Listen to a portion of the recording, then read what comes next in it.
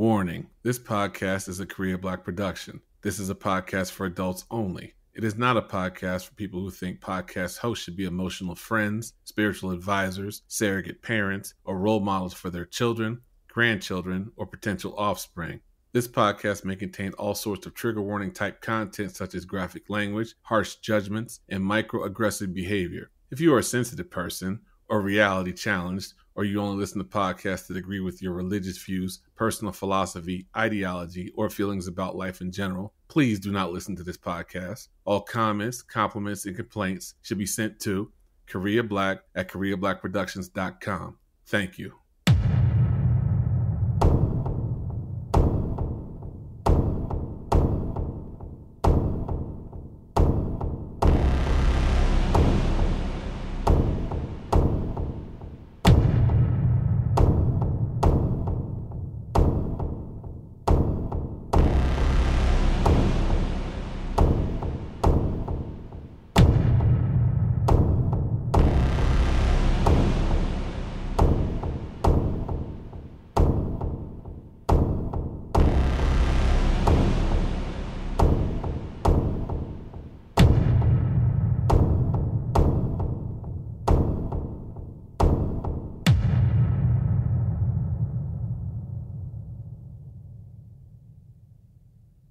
I will show you fear in a handful of dust. This is a line from T.S. Eliot's poem, The Wastelands. The line has several interpretations, but to me it pertains to the fallen state of the world at large. The fear is an ambiguous personification of the Dark Tower mythos. It's a representation of the tower which dwells within the heart of a nexus point known as the 13th Gate. It not only rules Roland's world, but all worlds in existence. The handful of dust is what remains when the world moves on and mankind reaps what it has sown. There is a passage deep within this story that talks about a colony of bees and their hive being mutated by some unknown environmental event. The hive looks deformed in appearance, almost as if it were melting away due to the heat of the sun. The bees had fat, grotesque bodies and were snow white in color. They would fly around as if dazed and confused and unaware that their existence was coming to an end. I mention this passage because it's a reflection of the withering away of the people of Midworld themselves. When the laws governing the world had collapsed, death and destruction eventually took root. Those who had survived the wars, disease, and famine wandered around aimlessly, scavenging through what was left behind from better days. Roland was a part of those better days, a gunslinger, which Midworld's modern society would generally believe was only a myth. But regardless of this, he instills the traditions of old in his new group of gunslingers called a quartet. A quartet is a group of people that are bound by fate in order to accomplish a certain goal. Their goal is to reach the Dark Tower and somehow do away with the sickness and evil that has infected its domain. The Wastelands is not only a physical representation of Roland's story, but a psychological one as well. Roland is not a man who gives into self-analysis. He is a man of action who relies on brutal instinct and pragmatism to deal with whatever confronts him. But lately there have been moments when his tried and true inner workings feel as if they are failing him.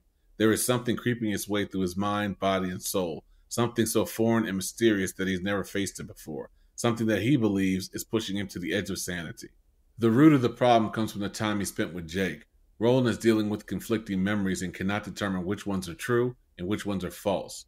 He remembers traveling through the desert and mountains with Jake, which ultimately led to Jake falling to his death, but he also remembers making that same journey by himself and never meeting Jake at all. He knows they both happened, but he can only believe one of them to be real. This schism between the warring factions of his mind is what's causing him severe waves of mental anguish. But before he can delve further into his internal civil war, he and his new band of gunslingers are attacked by a giant 70-foot-tall bear named Shardik. Shardik is a cybernetic beast, created by the Old Ones. He is one of the 12 guardians of the beam that hold up the Dark Tower, but most people who have experienced this hybrid creation call him Mir. Mir means the world beneath the world, because to them, he was a demon incarnate or the shadow of God. And like most things in this world, either as a result of age, malfunction, or disease, Shardik is dying, and like Roland, is also going insane. After Shardik is defeated, Roland stands before the massive bear so he can verify what he only believed to be a children's story. Roland saw Shardik as a relic from the days of old, a creature that once protected the foundation of the world itself, now lay dead at the gunslinger's feet. It It was oozing blood, oil, and yellow pus filled with little parasitic white worms. The world had moved on, and this time it left behind the rotting corpse of Shardik the Great. There is an interesting comparison that Roland is apparently unable to see. Had he possessed the gift of introspection, he would have realized the very monster he towers over like a conquering hero is also a freakishly similar version of himself. Both of these beings are considered defenders of the realm that created them, and both of them are forces of nature that serve a higher power. And because of this, they each suffer under the tremendous weight of that power's might and will. And even though they are very different as far as the form they inhabit, they are exactly the same in regards to the effect that the rigors of life and time are doing on their well-being. One has already fallen to the hand of fate, and the other is oblivious to the fact that that same hand will one day come for him as well. And as I said before, introspection is a gift Roland does not possess. When it's all said and done, the success or failure of his journey can be traced back to the lack of that gift. As the story continues, Roland, Eddie, and Susanna have been following the path of the beam for 8 days. During one of their rest periods, Roland confesses to Eddie that he thinks he's getting ready to die, and if he does die, he hopes he'll finally be free of the voices inside of his head so he can hear nothing but utter silence. The voices are ripping Roland's mind apart, and he thinks the only cure for his madness is death. Eddie tells Roland he is making something that he believes will end his suffering. Eddie is carving a key out of a chunk of wood, but what the key will open he does not know. But Eddie does feel this is part of the solution to Roland's problem. Eddie believes this because he received a message from Jake while he was sleeping. Jake told Eddie if Roland grabs the key will make the voices go away. And even though Roland told Eddie that Jake was dead, Eddie believes Jake may still be alive in another world and sent him the message in order to help Roland. So Eddie gives Roland the key and tells Roland to keep it with him. Once Roland touches the key, there is a quick glimmer of light, almost like starlight, running along the body of the key. And then Roland yells up at the sky, the voices are gone, and then begins to cry. The mental torment that had run rampant throughout his mind had withdrawn into nothingness. After several days of travel, Roland, Eddie, and Susanna come upon a speaking ring. It's similar to the one Roland and Jake had come across back in the mountains. This particular speaking ring is how Eddie believes Jake will return to Midworld, but Roland felt the need to warn Eddie and Susanna that speaking rings are where demons dwell, and demons will try to kill anyone who trespass into their domain. As the story progresses, the quartet was successful in creating a door to bring Jake back into Midworld. Jake asks Roland, "You won't let me drop this time?" And Roland responds by saying, "No, not this time, not ever again." The story goes on by saying that within the deepest darkness of Roland's heart, he thought of the tower and wondered. The meaning behind this is that if push comes to shove and Roland has to choose between Jake and the tower again, Roland will probably choose to let Jake die. Side note, I understand that for most of y'all, this wouldn't be a popular decision, but I'm looking at it from Roland's point of view. The man is trying to save his world from falling into oblivion, and because of this, he's willing to sacrifice a few in order to save the many, and possibly turn back the hands of time in order to undo what happened to his beloved Gilead long ago. I think if I were in his position, I would probably do the exact same thing. This isn't like one of those silly superhero stories where you know the protagonist will go on a formulaic hero journey so he or she can fight whatever the PG-13 monster of the week is in order to fulfill some dumbass requirements for a generic redemption arc, just so everybody can laugh, smile, and get a reach around at the end of the movie. No, this is the story of a broken man trying to save a dying world, and if he has to sacrifice the life of a child, his quartet, or 1,000 other souls to do it, then that's what the man's gonna do. The reason I love the Dark Tower series and stories like it is because it's about realistic people making incredibly hard decisions that may or may not be the right one. And the choice they made was the necessary choice at the time they made it. That speaks more to the integrity of the writer than the writer creating some heartwarming decision just so the reader thinks Roland's a really good guy. Hard choices are called hard choices because they're fucking hard. This existence we call life was never meant to be easy, and it never will be, no matter what the circumstances we face.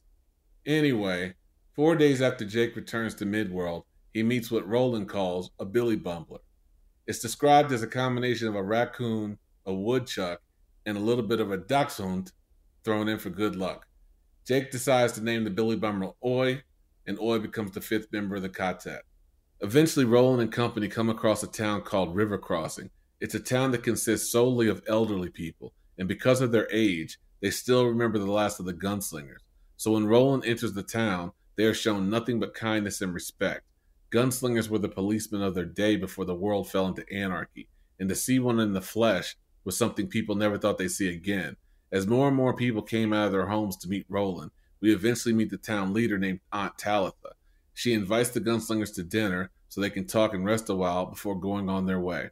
As everyone gets more acquainted, Aunt Talitha takes notice of Jake. This is due to the odd clothes he's wearing and the peculiar way he conducts himself. She asks where he's from, and Roland answers for him by saying, a far-off land. Then Aunt Talitha asks when he will return, and Jake replies by saying, never. Then he goes on to say he plans to live in Midworld for the rest of his life, and he has no intention of going back to his homeland. That's when a slight sign of sadness overcomes Aunt Talitha's face, and she responds by saying, God's pity you then, for the sun is going down on the world, it's going down forever. Once they have finished eating, Roland asks Aunt Talitha about a city called Lud. Roland wants to know all he can about the city because it's located on the path of the beam, and they will have to go through it in order to continue on with their quest. Aunt Talitha responds by saying that Roland should avoid Lud if possible, because it has fallen into ruin and what remains is controlled by evil men. Then we learn about a great civil war that took place almost 400 years ago that devastated several large cities and small towns throughout the region. Eventually, armies of the various sides of the war would break off into smaller bands of raiders called Harriers. Harriers would rob, maim, and kill any and all people they would come across, and this caused civilization in this part of the world to fall into anarchy. We also learned that the war originally started between rural groups of outlaws and business owners within various cities, that the city dwellers decided to fight back against the looting and burning of their shops and homes, and this was the catalyst of all the death and destruction that was spread throughout the land. After several centuries of war, the rule of law had become a thing of the past, and now people were trying to survive the best way they knew how as the world continued to move on. Eventually, the gunslingers leave River Crossing and come across a treacherous-looking bridge. The bridge crosses over the River Seine and will take them into the city of Lud. As they're walking the length of the bridge, there are extremely strong winds making the journey even more hazardous than it needs to be. Suddenly, they see a man standing at the far end of the bridge watching them trying to cross. The man's name is Gasher. He's armed with a crossbow on his back and dressed similar to that of a pirate. His face looks haggard and sick due to purple open sores oozing small amounts of yellow pus and blood. Roland believes Gasher is in the late stages of a disease called Horus Blossom. But despite the sinister look of the man, what makes him even more dangerous is the grenade he's holding in his right hand. Gasher tells Roland to hand over Jake, or he'll detonate the grenade and kill everyone on the bridge. Gasher wants Jake so he can take him back to his boss, the TikTok man. So in order to save his friends, Jake decides to go with Gasher. Once Jake is within reach of Gasher, Gasher grabs Jake's arm, and they run into a darkened alleyway. Roland tells Eddie he's going after Jake alone, and he needs Eddie and Susanna to go into the city and find the train known as Blaine the Mono. They need Blaine in order to cross over the perilous terrain of the wastelands. Realizing that both missions are equally important, Eddie and Susanna agree to Roland's request. As the story moves forward, we see Gasher and Jake finally reaching the subterranean lair of the TikTok man. The room is some sort of bomb shelter and contains about half a dozen people. Everyone in the room is there to serve the TikTok man. The TikTok man is a big, muscular man, almost reminiscent of a Viking warrior. He's sitting in a throne-like chair with an old machine gun hanging from its side. Jake also notices that the TikTok man is wearing a coffin-shaped glass box charm, which is hanging by a silver chain around his neck. Inside the glass box is a tiny gold pendulum that swings back and forth. The TikTok man starts asking Jake questions about his background and where he's from. While being questioned and beaten for any answer that the TikTok man doesn't like, Jake notices a ventilation shaft which encircles the room. He is interested in one particular section of the shaft because he sees a pair of gold ring eyes shining within the darkness. He knows those eyes belong to Oi and that help is on the way. Eddie and Susanna find the train known as Blaine the Mono. Its body was streamlined like a bullet and looked more like flesh than metal due to its surface color, which was a delicate shade of pink.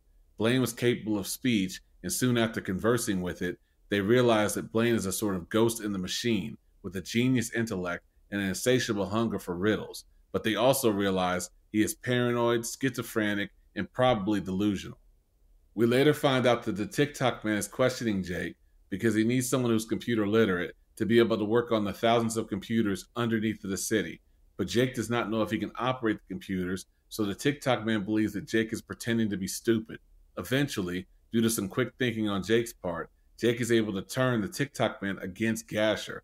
As the TikTok man is about to beat Gasher, Oi drops down from a nearby ventilation shaft and starts biting and slashing the TikTok man's face. Oi tears out the TikTok man's left eye, and in response to this, the TikTok man grabs Oi and is about to rip him in half like a rag doll. Jake grabs the machine gun that was hanging from the TikTok man's chair and starts firing at the TikTok man, hitting him just above the left knee. When the TikTok man starts to come after Jake, Jake attempts to shoot him again. But the machine gun is either out of bullets or jammed, so Jake keeps moving back away from the TikTok man and falls into the TikTok man's chair. That's when Jake notices a handgun hidden in a small pocket of the chair's armrest. Jake grabs the gun and shoots the TikTok man again. The bullet hits the TikTok man on the right side of his forehead and part of his scalp falls onto his cheek. Then the TikTok man collapses face forward onto the floor. Jake tries to reach the podium where the buttons are located to open up the chamber door. But before he can hit any of the buttons, Gasher grabs Jake by the throat and drags him away. Roland is outside the chamber door, desperately trying to figure out how to get into the room. Then suddenly the door opens. When Roland enters the room, he sees Oi attacking Gasher, while at the same time, Gasher is choking the life out of Jake. Gasher looks over at the entrance and sees Roland standing there. Roland fires his gun at Gasher, blowing off the left side of Gasher's head. Then Roland proceeds to kill the rest of the TikTok man's underlings.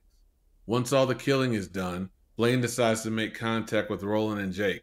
Blaine wants to test their knowledge of riddles, so he has them follow a floating steel sphere, which leads them to where he is stationed.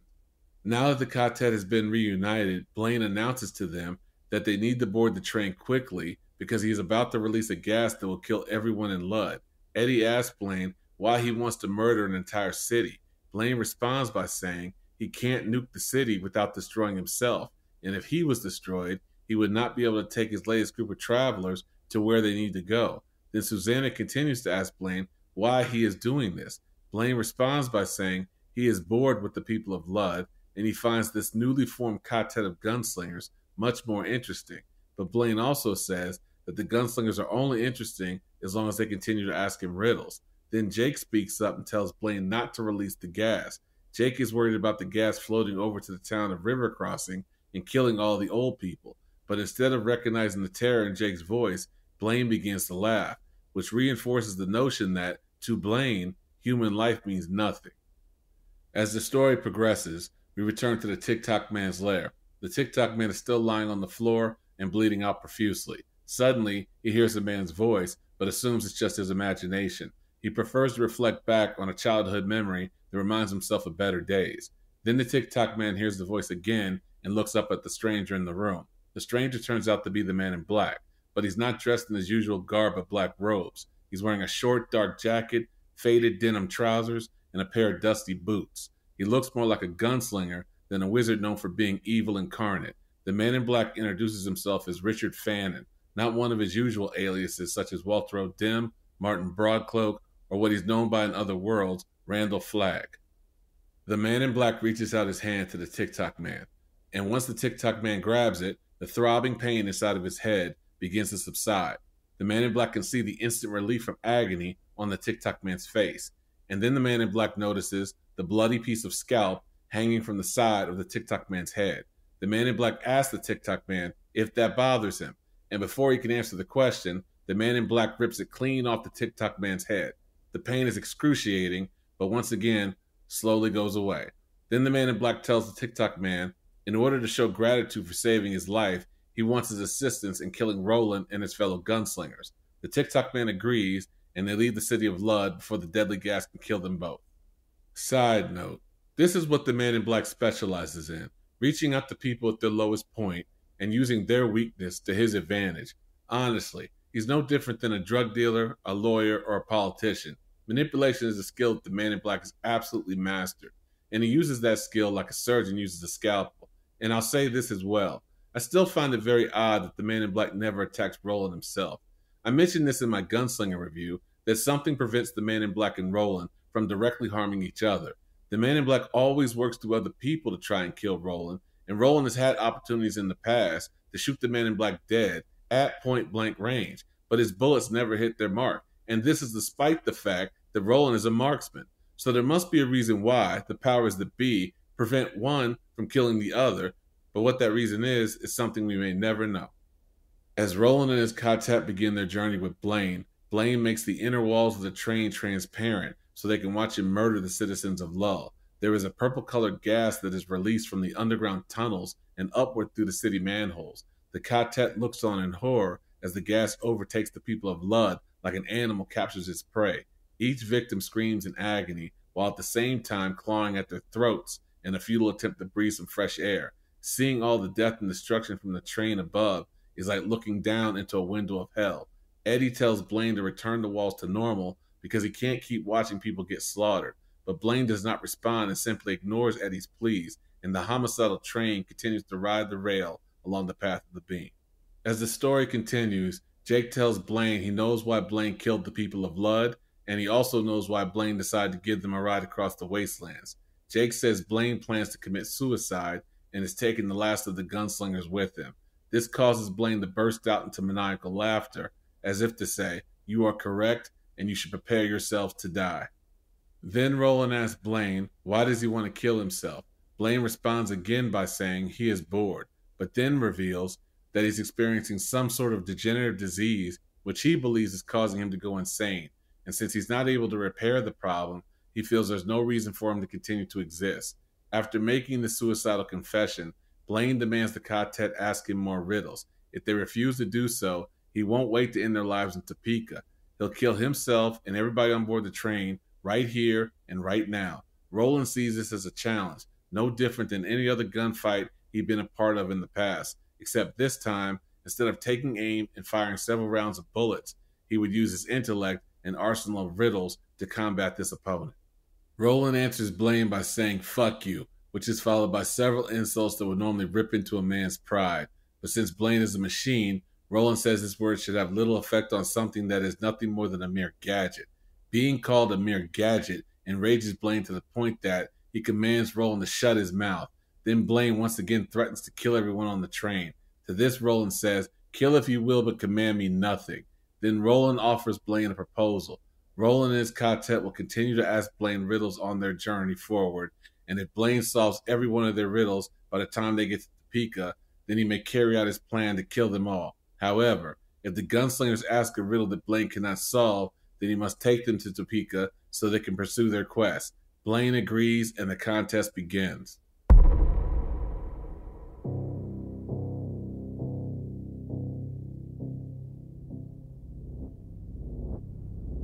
My thoughts on this book are, I was much happier with this book than I was the drawing of the three, but it wasn't even close to touching the perfection of the Gunslinger book. I really liked Shardik and learning that he was some sort of Frankenstein creation of the Great Old Ones. I really liked meeting the people of River Crossing because they were a direct link to the midworld of old, when gunslingers used to roam the land as protectors of the people and carried with them a sort of gravitas that was bigger than life. I thought Ludd was interesting, but I really wasn't blown away by it. Since it was just a broken down version of modern day New York, I felt less interested in knowing about it. I found Blaine very interesting, and I plan on giving a deeper analysis of him in my next review. And in regards to Roland's new quartet, I prefer Roland's old quartet. That was the group of gunslingers he ran with when he was a teenager. We'll learn more about them in the Wizard and Glass book. So overall, I will give this book a 3 out of 5. As we continue the journey, I'll be reviewing the 4th book in the Dark Tower series, Wizard and Glass. So until next time, goddammit.